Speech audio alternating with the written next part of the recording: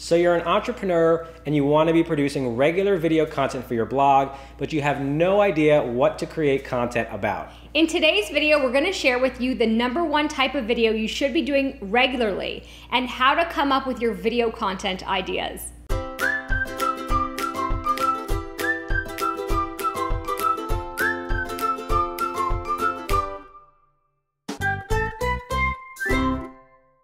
Hello and welcome to this week's episode where we're going to eliminate your confusion about what to talk about in your blog videos. Once you've gotten your key videos for your business in place, as we discussed in a previous episode, it's important to make a plan to put out regular video content for your growing audience. Our favorite way to accomplish this is to do regular tips videos that you can share on your social media pages, your YouTube channel, and of course your blog. Tips videos allow you to share your knowledge and expertise with your audience in a way that's easy for your viewers to access and digest. They're great for not only building your authority with your current audience, but also attracting new fans and followers who are interested in learning more about how you can help them with what you know. If you've seen previous episodes of this show, then you'll already know that tips videos should be kept short, less than 3 minutes. 2 minutes is even better, as long as you can still get in everything that you want to say.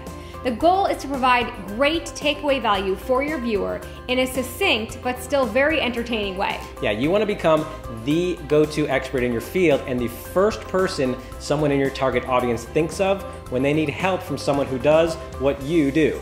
So now you may be wondering, how do I come up with ideas for what to talk about in my tips videos? Well, there are 2 main ways. All right, #1 is to think about the most frequently asked questions that you get from clients and customers who use your products and services. What information do they most commonly want to know about from you? Chances are, if you're getting these questions from people that you know, then there are also a lot of other people out there with the very same questions. And the second way to create ideas for your videos is to do keyword research for what topics people are searching for online when it comes to your area of expertise. One of the biggest secrets to how the key players get so much traffic to their blogs and videos is they do their research ahead of time to discover what a lot of people are looking for during Google and YouTube searches. This information is free for anyone to access. You just need to know how to find it. And then once you've discovered what information people are searching for, you can utilize that knowledge to create keywords and phrases for your video content that are more likely to be seen and found in online searches.